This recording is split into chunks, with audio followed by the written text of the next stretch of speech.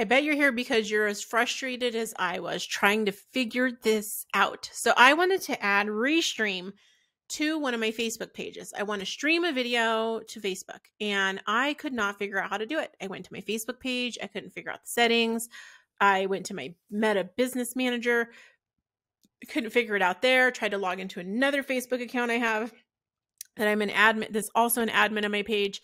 Couldn't figure it out there. And I was just like, dang, I was so frustrated. So I made this video for you because you're probably frustrated just like me. Here's how to see what apps are connected to your Facebook page and how to manage permissions. You're going to go to your account.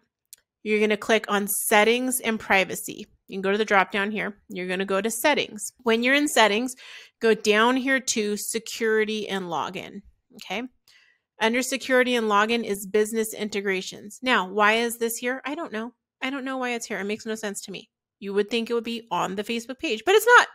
So then I've already connected Restream to some of my Facebook pages and stuff like that. So I can go in here and view and edit. If I want to add another integration, I can do that here.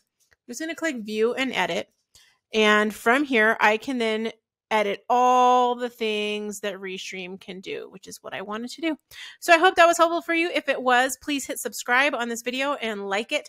Leave me a comment telling me if this helped you or not. I'm not really a Facebook expert anymore, but I thought, you know what? I'm trying to do stuff in my business. This is so frustrating. And now that I figured it out, I had to share it with you. And I did look on YouTube and I did not see how to solve my problem. So I hope this helps you as well.